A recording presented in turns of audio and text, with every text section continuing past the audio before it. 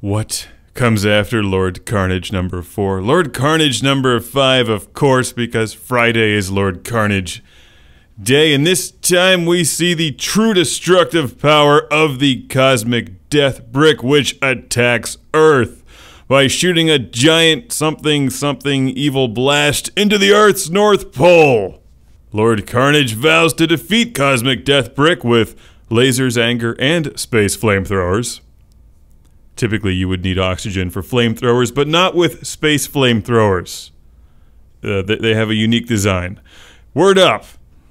And I forgot to draw Edit Station 1's antenna, if you didn't notice that already. I'm gonna clean that stuff up for the print version of Lord Carnage. Something in the works. So, what happens next? As we see, Edit Station 1, Wind Squid, and Space Gar are about to attack. And there's mention of space flamethrowers, which just sound super fun, don't they? If only I knew what one looked like. Oh, I do. And you'll see it soon, in an upcoming Lord Carnage.